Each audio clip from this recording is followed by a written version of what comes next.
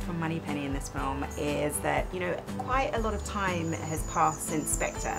It's going to be, by the time the film is released in April 2020, it'll be 5 years, so it's half a decade. So Moneypenny has grown up somewhat, and I think she still has her soft spot for Bond though. That's never going to go, but she's an independent woman with her own life.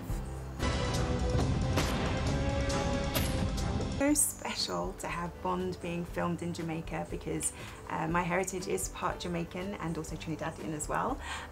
So it's really, really special to be here. And it's also special because, you know, this is where Ian Fleming wrote Bond, and you feel it when you're here. You know, you feel the magic of that. It's like it was born here, and I feel as though the making of Bond 25 is like a rebirth. There'll be a new, completely new energy in this film.